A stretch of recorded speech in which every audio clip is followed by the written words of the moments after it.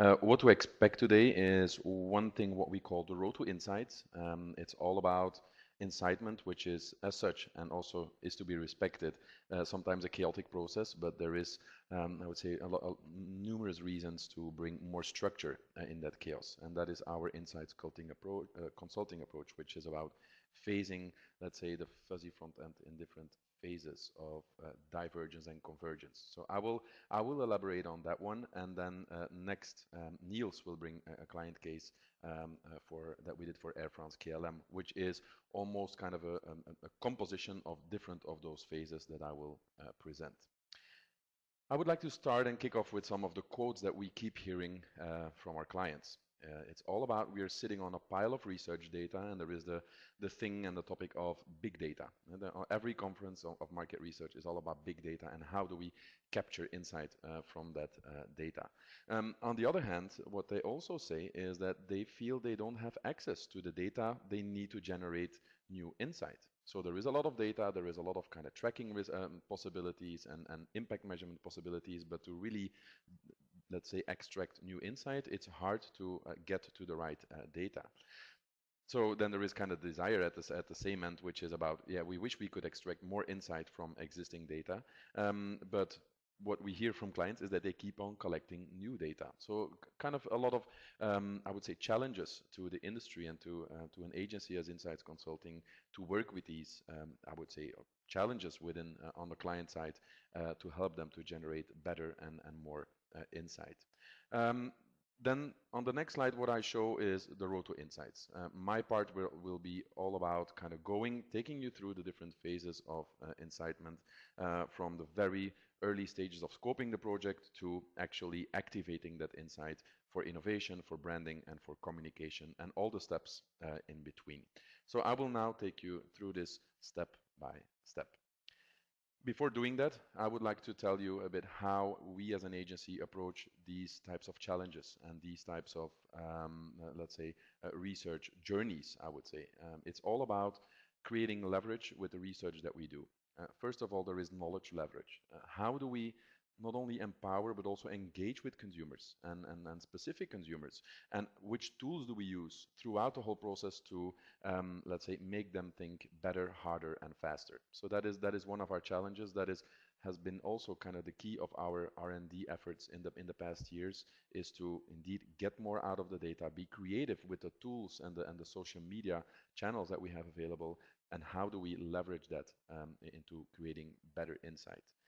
A second one, which is as challenging, where the challenge is not on the side of the participant or the consumer, but more on the part of the client and the internal stakeholders. It's all about how do we engage not the consumer, but also team members and stakeholders throughout the process. Can be people within the team, can be people outside of the team. How do we engage even at the Department of Public Relations with this project, and agencies and other stakeholders that we work with?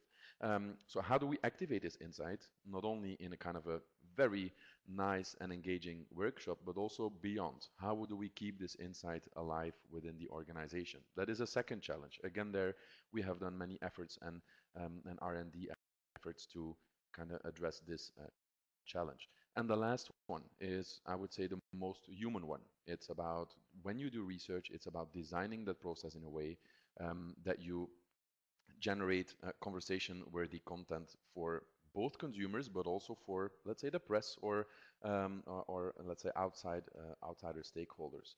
And I can send you a bunch of quotes, and I didn't want to put them on a slide, but it's all about, we are now doing research and incitement for skincare with people that have problem skin. The reactions that you get with those people that say, wow, I feel proud again to look into the mirror, and this research has had this effect on me. That's achieving something that goes beyond the scope of the research project. That is changing humans and bodies and minds and souls. And that is why we tap, or that is one of the reasons why we achieve that, is because we tap into kind of emotional territories when doing incitement projects and deeply motivational areas. So again, there are three leverages where we believe that we as an agency are responsible to get the most out of the research that we do. So the first one is all about, and often neglected or not taken serious enough within the companies, is scoping the project and connecting the dots. It's about and it's about what do we already know, what do we wish that we knew, and that defines indeed the knowledge gaps that helps us to guide the research that we will do afterwards. Also, sometimes we are confronted with business challenges that are very broad and general. Like, okay, we want to increase penetration or we want to increase volume. That is very broad. That is indeed a business challenge, but on a too much a meta level. So we need to bring that down to something that is actionable. Could be either in the type of innovation that you want to do, could be we want to do something that relates to packaging, could also be that you want to target a specific type of behavior, let's say out of home consumption of a specific category. That is where you come into an area where it's easier to already gather knowledge that you already have and to define the gaps of knowledge that you don't have today. We do that in a workshop format which we call the leverage workshop, where we connect the dots. There is quite some pre-work to it, because we will ask of all the participants to go through some reports and results of previous research, or to maybe do some interviews with consumers themselves. And then we come into a workshop, and the first thing that we do is brain dump, meaning structure what we already know, so the facts and the things that we know, we put them on paper, we group them, we organize them into platforms. And then the next thing is about, okay, what do we wish that we knew? Where are the kind of the blind spots in our current information and knowledge systems? So that is step one, very important, because it will also define who you will work with in the actual research. It will define the expectations of the whole team member, and it will also create some alignment and some excitement within the team and the people that are active in that workshop for the rest of the process, because it's almost like a kickoff meeting that is internal. Then we switch to the participants, to the consumers, and we do a phase of immersion. Also, maybe important to say is that given the challenges that I presented in the start, that's also why you will see an on and off button on each of the phases, is that sometimes when you say we want to work from existing data, and it does not require, let's say, additional immersion or ethnography, then we can skip certain phases, or we can merge some phases, or some companies tell us, oh, we will skip the validation phase. We feel confident to do that ourselves in a more qualitative way. We don't need quantitative validation. So there is a choice, and it's not a kind of a road that you have to follow each of the 7 steps. It's also kind of customizable, as Niels will also show in his case later today. So the next step is about generating the right observations. What is that about? It's about getting under the skin of the consumers. We do that online. So we use an individual ethnographic blog, almost like a diary template, where on a daily basis they get questions, but more importantly tasks, because that's what we believe. What you do to people is almost as important, or sometimes more important, than what you ask them. So that is key in the way how we approach ethnography. And we also have, let's say, a principle when we go into observation, that we do that for a longer time, so mostly minimum 2 weeks, because that requires or that allows you to get more intimate and to kind of get acquainted with those consumers.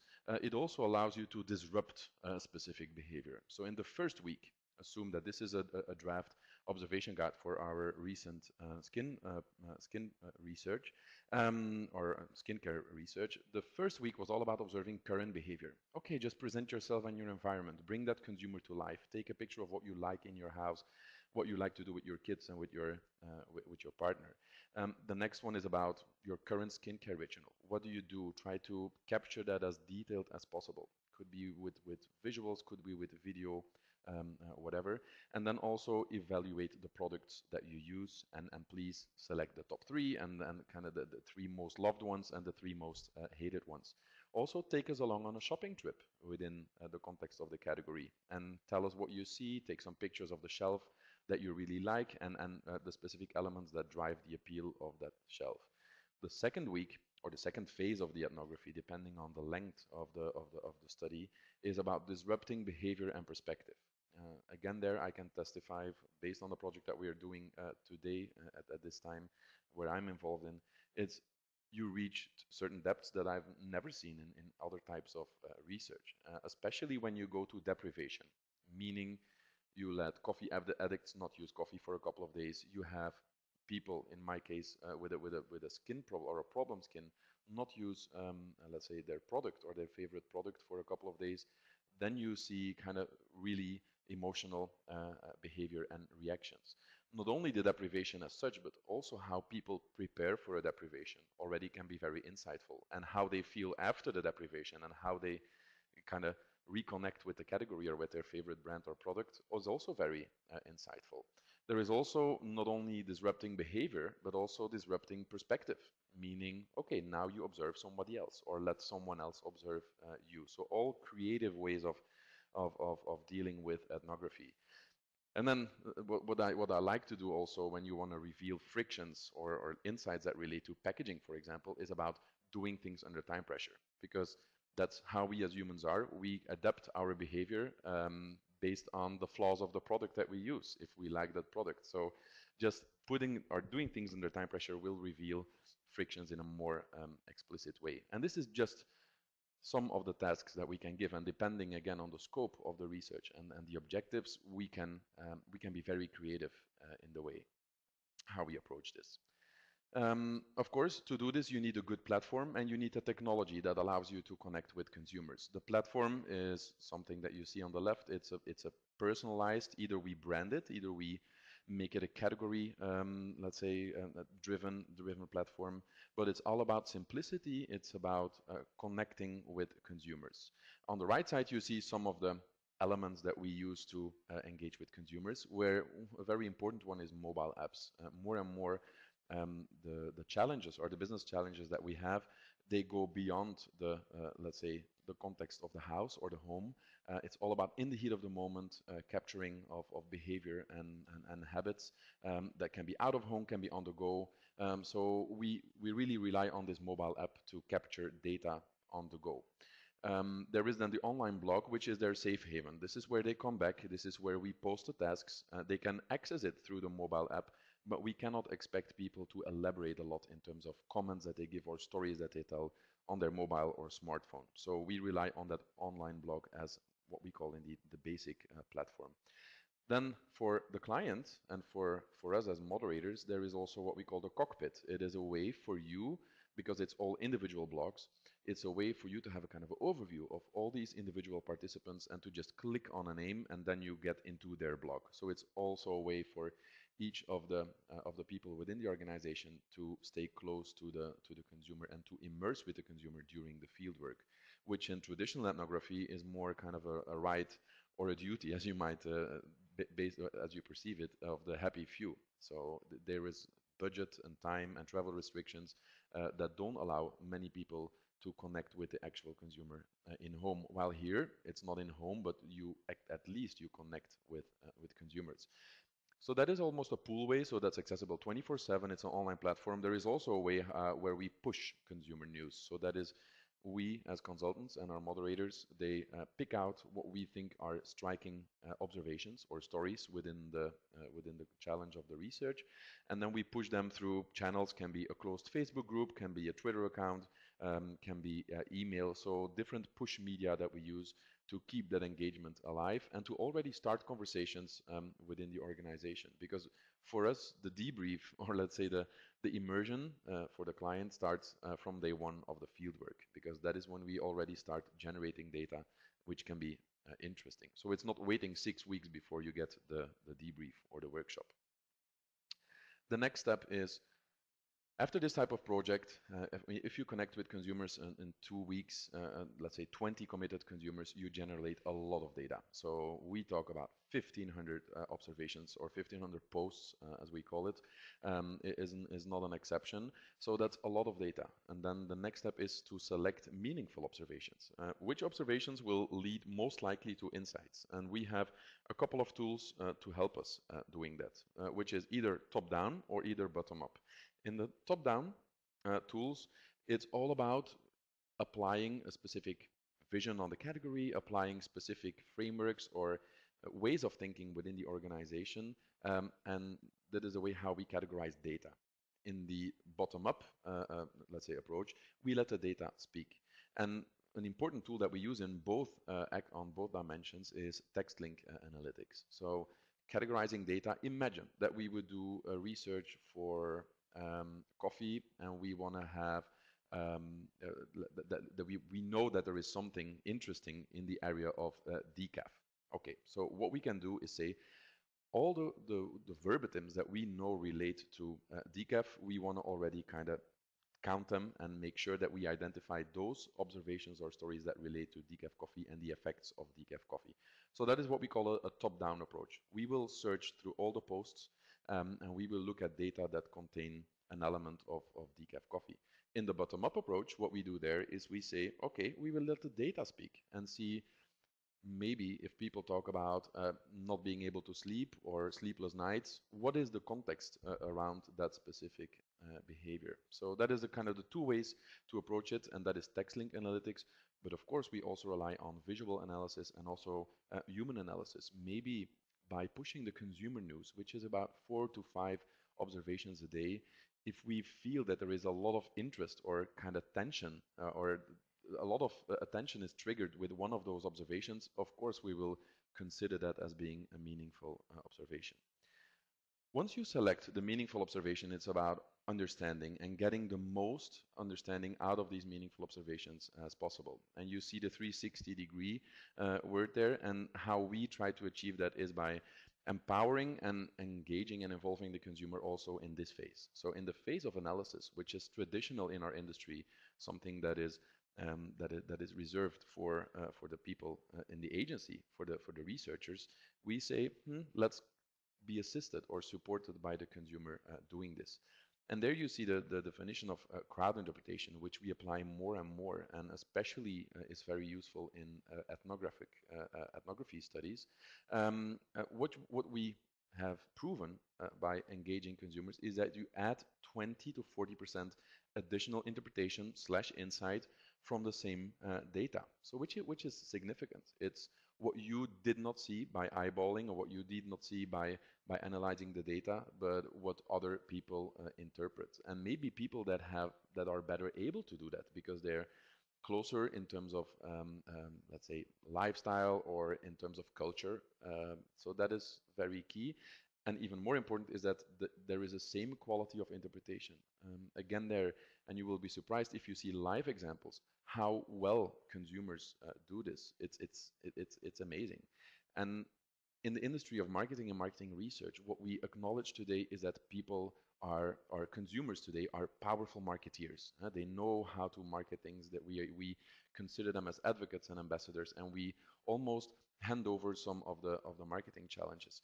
And there is still more reluctance to that in the marketing research. But if you just do it and you let go of that control and you kind of look for that additional interpretation, it always proves to be, I would say, shocking how good they are in interpreting behavior or data.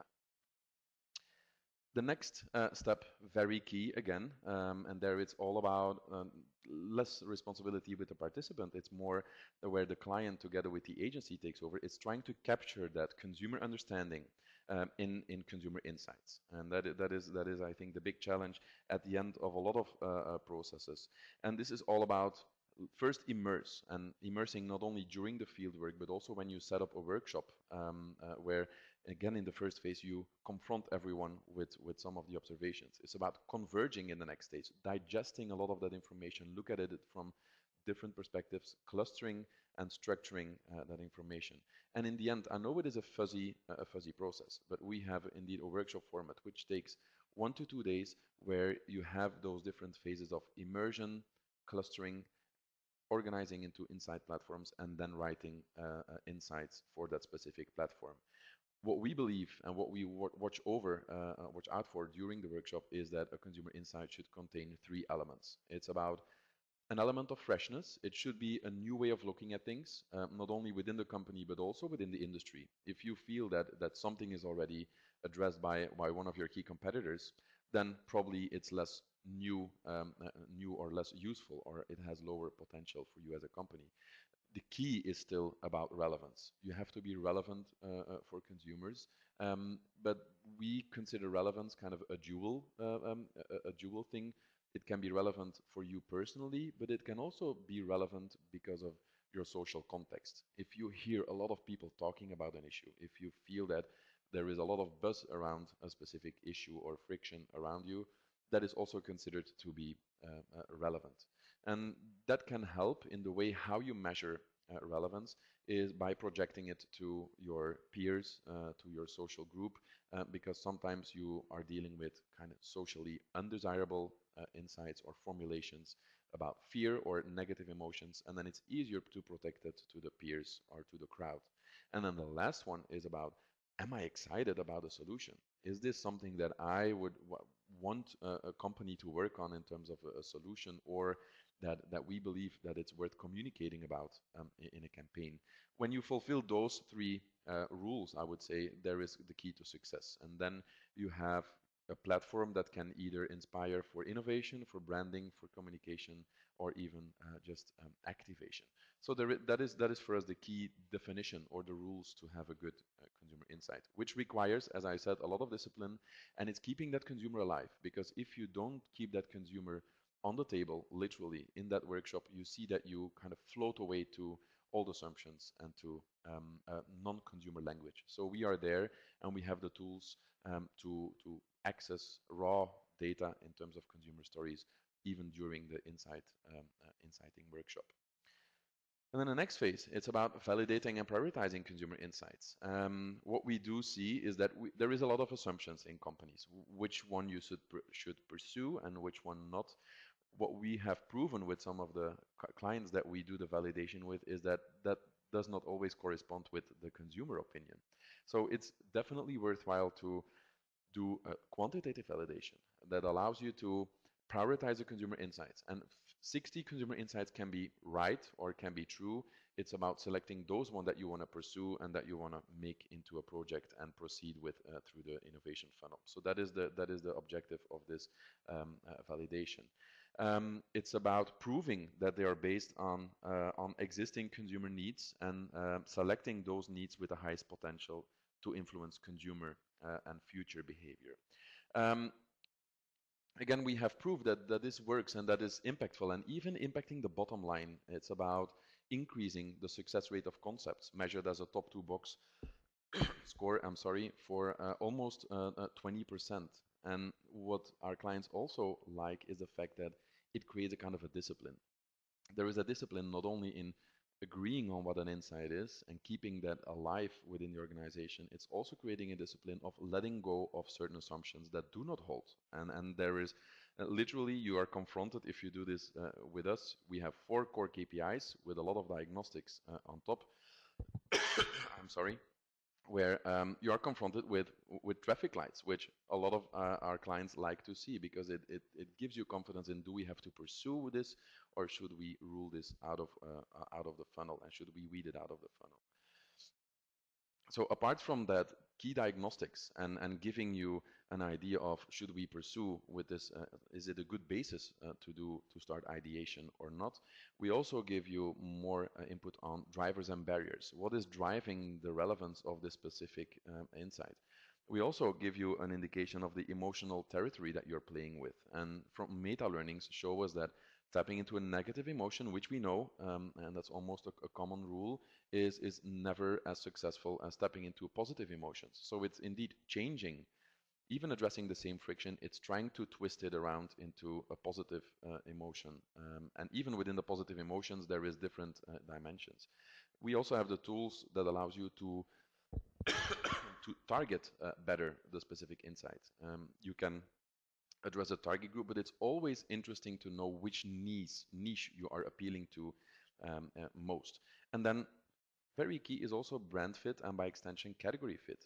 Do consumers perceive us as a brand that should address this specific insight, or is there an insight that fits way better with one of our key competitors? And then the last step is about insight activation, which is 2 dimensions. One is, how do you activate that insight on that single moment in time, which we call the workshop, the ideation workshop, where it's all about creating and bringing that insight to life in product solutions and communication concepts. The next one is, how do you keep that insight alive after the workshop and over time? So again, the workshops, and Niels will explain you also a little bit, because this is a picture from the same workshop as he will also present, which is the AF KLM workshop. So we know these typical workshops, which is about 1 day, 2 day, where the 2 day allows you to also do overnight idea screening, which is something that we apply now for some of our clients, where you know how it goes. We have 2 days. After day one, you have 150 post-its there, and then you start day two with putting stickers on the ideas that you like, and again, relying on internal perspective to select the ideas to proceed through the innovation funnel and to write into concepts. We say, maybe this is a very crucial part in the whole process and the journey, and maybe we should involve consumers there. So in these workshops, in the core, it's all about creativity and creativity techniques and brainstorming. But let's say our positioning within that agency, within that workshop, is that we keep the consumer alive, the participant. We make sure that we are still kind of connecting with the consumer insight. We make sure that we validate in a way that also the consumer approves of our decisions. Another way to go about it is, apart from the workshop where you create, let's say, with people within the organization or some of your agencies, is also to do that with participants or community members. So which is co-creation community, with a key advantage is that you already have a kind of a validation, ongoing validation and immediate feedback on the ideas that you put in that community. You also have bottom-up ideas. Also, consumers can be creative in the ideas that they come up with.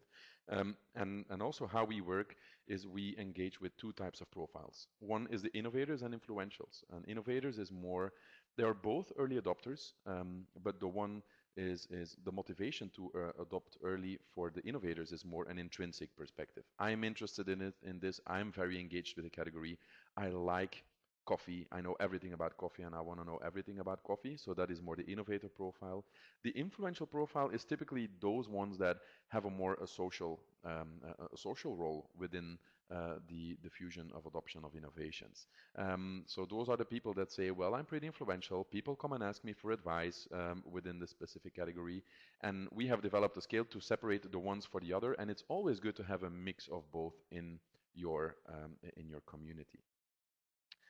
And then I'm just going back to the challenges that we had at the beginning of the research, which is, I think, something that you all recognize. And then it's about keeping insight alive. How do we build further on something that we have already done, and how do we recycle information that we already have?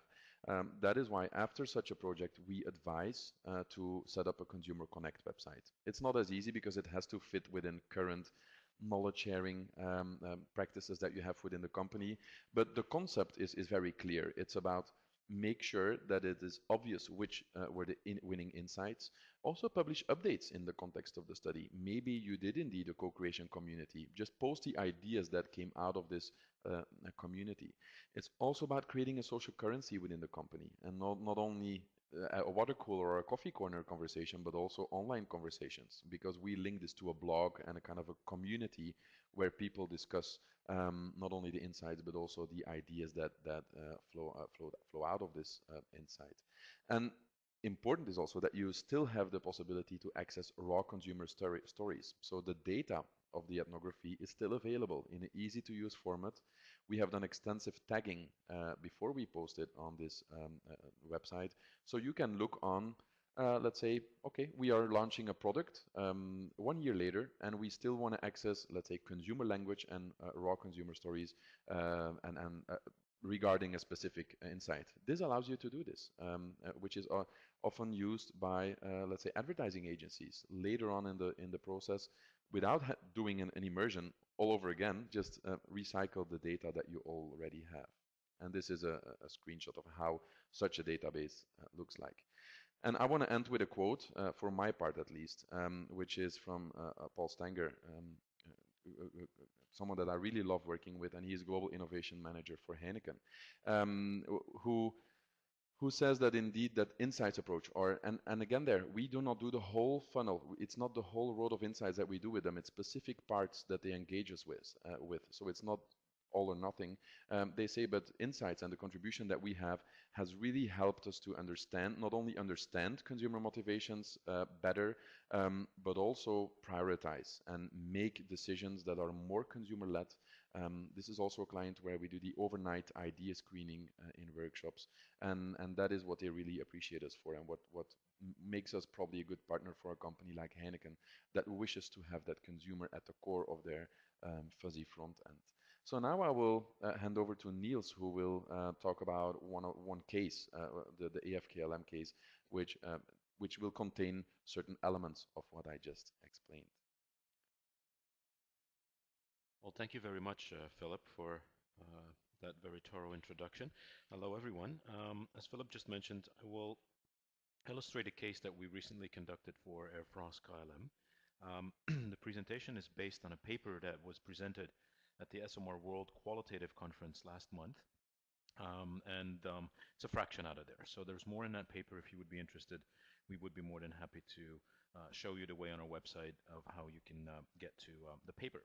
Anyway, the topic of it was that Air France KLM came to us and asked us, they wanted to really get an insight and an understanding of the flight transfer experience among frequent flyers.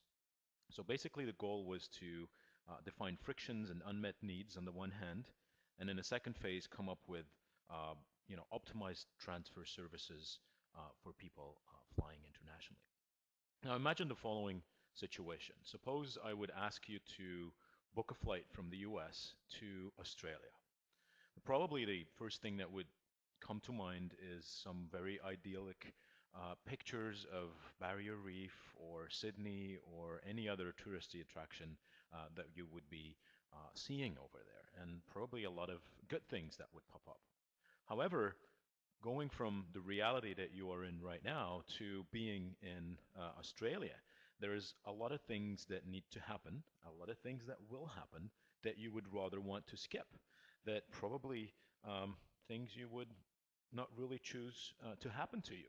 For example, the first thing that could happen is if you get into your car, you're stuck in a traffic jam. So there's a lot of things that if you fly from the US to Australia, that can happen. And most probably one of those things that will happen is because of cost reasons, because of timing, because of the simple fact that, where you are based, there's no other option, you will have to deal with a transfer. A transfer from one terminal to the other, one flight, airplane to the other. In any case, a process with a lot of stakeholders, a lot of risk, and a lot of complexity. So basically the outtake that we, or the point of departure that we wanted in this project was, what if we can introduce positive brand experiences, moments that are delight evoking for passengers, and how can we use those, how can we identify those, and how can we tailor solutions for them. So in such situations, such complex situations involving multiple stakeholders, it's clear for us, and this case will show that customers or key customers can really help you make the difference in coming up with innovations.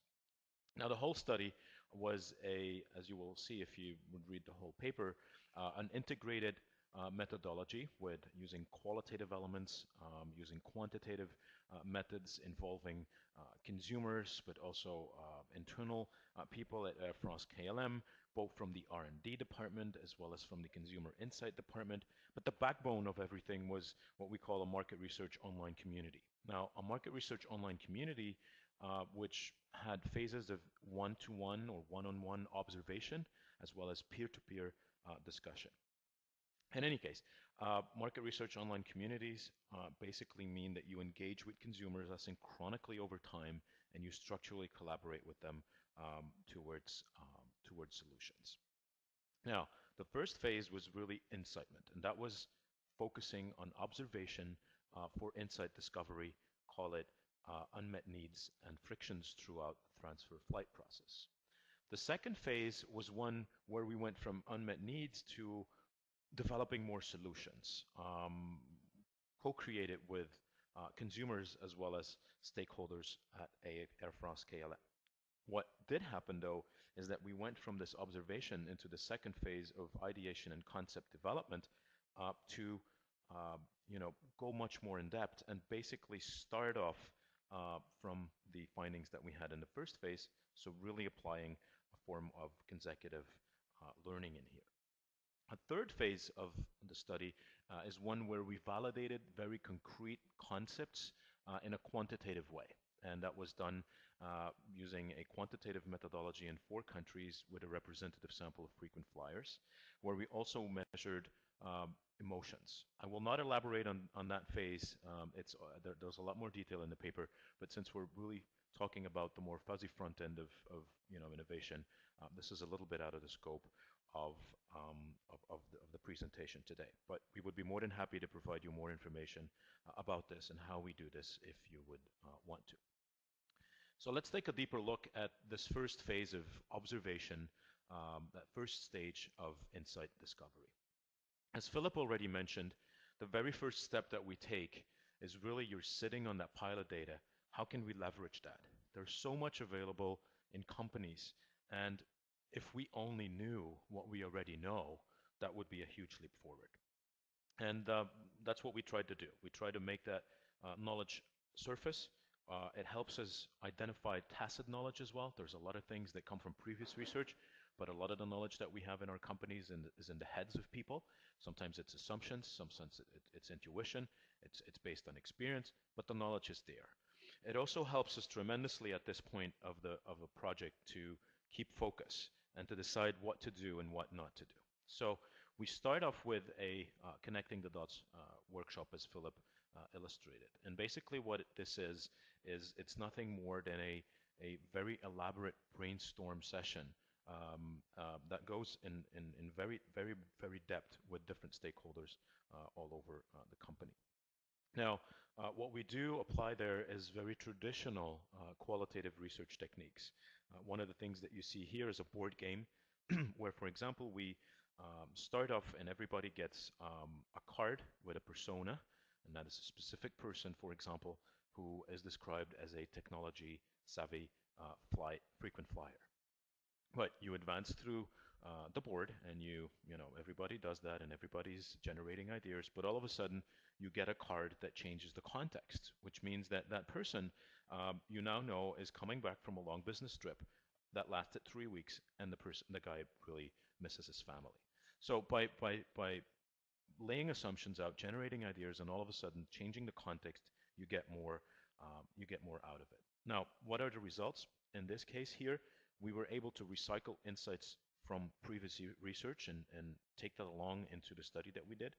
We had a very good understanding of what the current marketing assumptions were among the R&D group as well as the consumer insight group.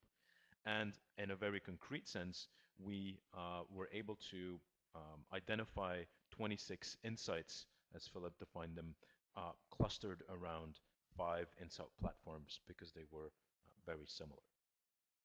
So then this was kind of the first internal leverage that we created to start and kick off the project in a very interactive and thorough way. Then, of course, the big bulk of it was the incitement community. And the incitement community consisted of 3 phases. The first phase was blog-based, if you want. It was really about following passengers on their journey. More concretely, this was done with 39 frequent flyers who really reported a very, a real life experience, one that they really lived. So it wasn't based on recall or thinking back about a collective memory of transfers that they had. No, in fact, people were recruited such that in the 3 weeks after they were recruited, they would actually go through and be able to report back a transfer flight experience. It generated a lot of text and a lot of pictures, a lot of unstructured information, which really immersed us into the world of transferring of passengers. The second phase, though, that we did in the Insight community is that we said, okay, we have all of these very unstructured, chaotic, diversified, very rich information, and we applied, as Filip explained, the method of crowd interpretation. So the method of crowd interpretation is basically you throw back findings from consumers and you ask them to interpret, what do you see? What do you think it's happening? And what would you be doing in that situation? And then to what we call auto-drive and shape the insight and structure it, we would of course then have a discussion which would really be probing onto what's really happening here and create more knowledge in that perspective. In doing so, we give people challenges, and that's how we create that knowledge leverage that Filip referred to. But on the other hand, at the same time of this happening, we also created internal leverage at Air France KLM. And the way we did this here was to set up what we call consumer news. And consumer news is nothing else than some kind of pushed information stream by means of newsletters with the most striking and refreshing consumer stories of the day that we got. Some very concrete stories to create a better connection between the marketeers and the R&D people at Air France KLM to better connect with their consumers. In fact, everybody had the opportunity among the stakeholders, everybody had the opportunity to actually follow a patient from door to door, literally from packing their luggage to arriving at their destination.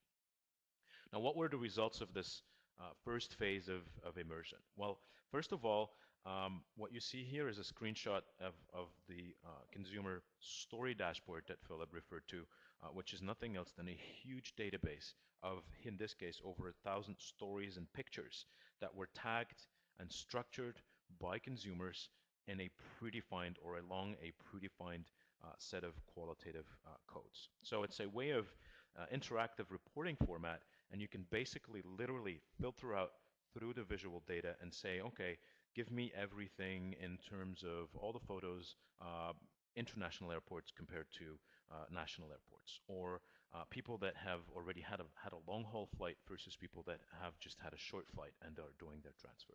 So type of frequent flyer. So you could really browse through this information, and it brings up a lot of rich information. So that's a first result, or a first deliverable, if you want, very concretely, of that first phase.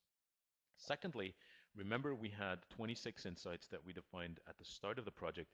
Well, we leveraged this up to 68 insights, which is an increase of over 60% just based on that consumer interaction. So we're talking about unique insights that came from here. And similarly, instead of having 5 insight platforms, we now had 10 insight platforms.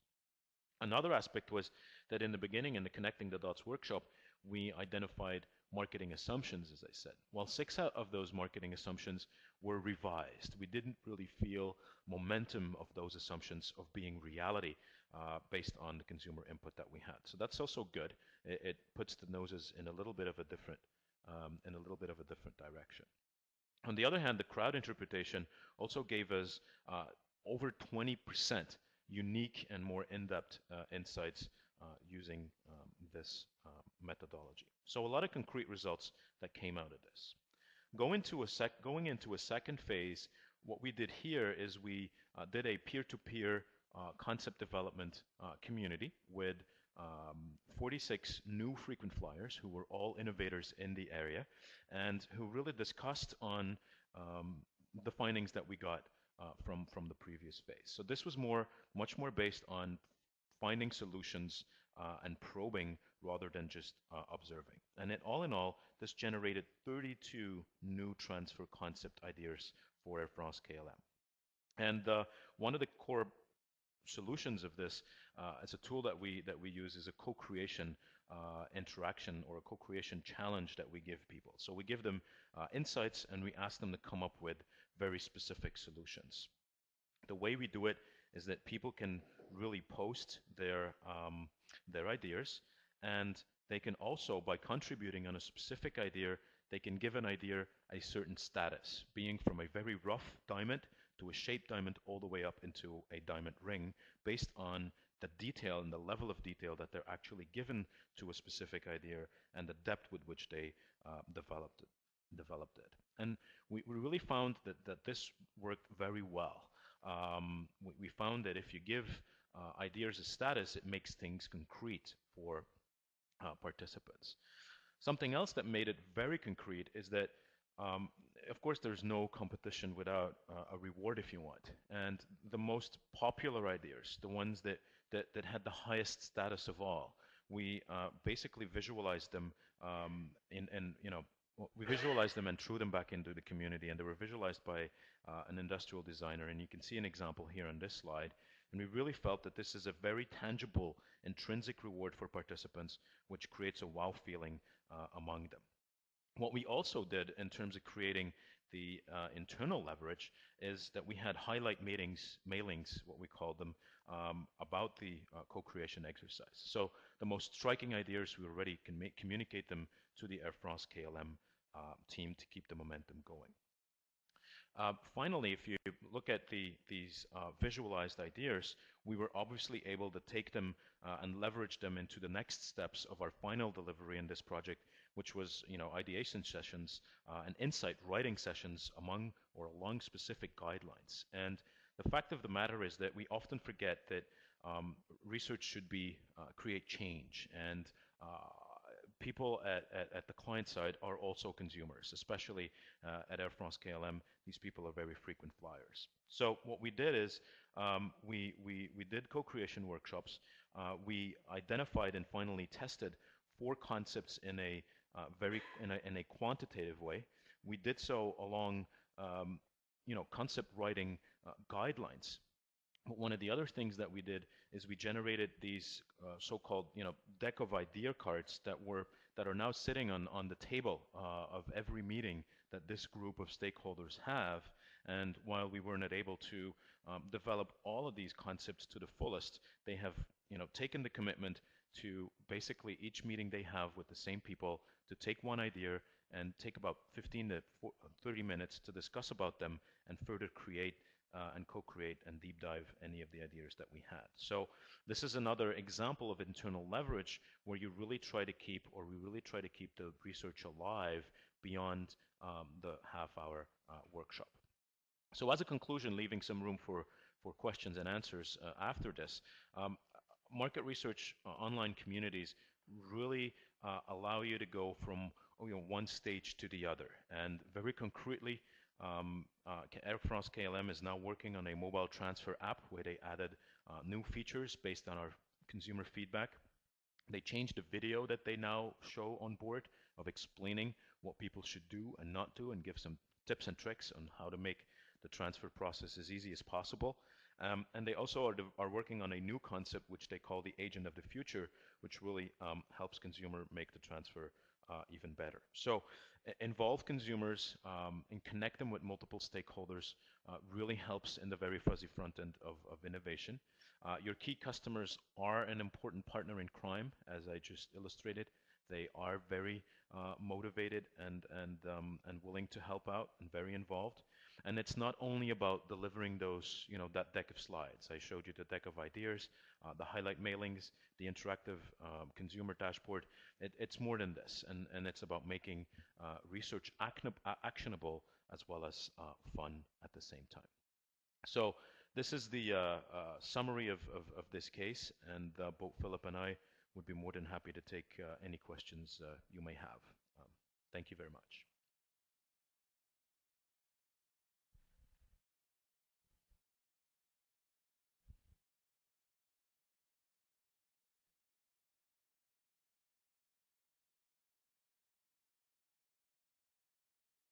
See, someone is typing for a question. Please don't hesitate. If you would have any other questions, then of course also after this session, Philip and I are available.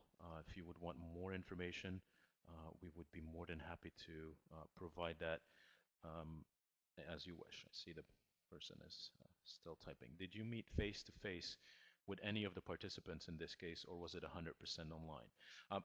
This was indeed 100% online engagement. Now, we have done projects where we feel that it's important or an added value of inviting consumers into co-creation workshops, and we have done it for clients here where we had a physical meeting with ad agencies, the marketing people, people from the research departments, and we mix them up with clients. We have also experimented with having people engage in an online interactive chat session during a co-creation workshop. Of course, there's some challenges to that, such as proximity. When you do it, when you do a co-creation workshop during business hours, people need to be available, things like that. But it could add some value to it, and it's definitely an experience of it. Now, what we also try to do is really to get a consumer connection going, so that people are, at the client side, are really able to follow specific people, and they get a good picture of who they are. So we do try to sketch a very illustrative picture online, such that we not necessarily always need to have an offline connection.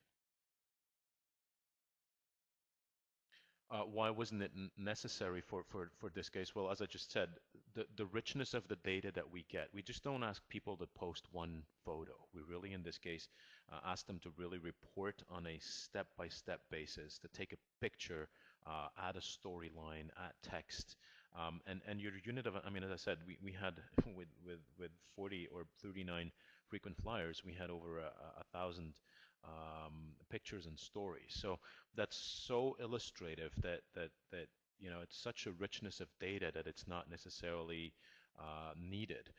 We do sometimes go into synchronous chat sessions if that's needed, to make a deep dive onto specific assumptions that I would like to add to this discussion. Philip, you want to add something? I think it's also asking for the comparison with kind of offline in-home ethnography, and how this kind of relates to that in terms of depth of richness. I think there is two things. Whenever we do this, clients are surprised by the depth of the observations and the findings that we get out of online and visual ethnography. So that is number one. Number two is that we do it in 2 weeks, which again reaches, although it's online, which might be even an advantage from that perspective, is we generate a level of intimacy with that participant that you cannot reach in a one-day in-home ethnography. You also avoid what we call the Hawthorne effect, which is kind of changing your behavior because there is that kind of very conscious finding that there is someone watching over your back or in your living room. So there is a lot of those effects. And from another perspective, a lot of our clients say, well, we do all our ethnography in US because we cannot permit ourselves to do this globally, although we feel the need to do this more and more in global markets, emerging markets. But we cannot travel with a whole team of 10 people across the globe and across 10 different regions in India and make this happen operationally and budget-wise. So that is an even stronger argument, I think, to why companies more and more switch to online ethnography while maintaining the quality of results and data.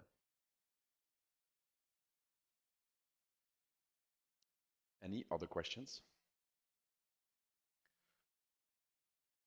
That means everything was clear. Then I think we can close down. We are 5 minutes early, so that's good. Some people will be after lunchtime, some people will be in lunchtime, and some people will be close to lunchtime. So I wish you all a happy day, and let's connect later.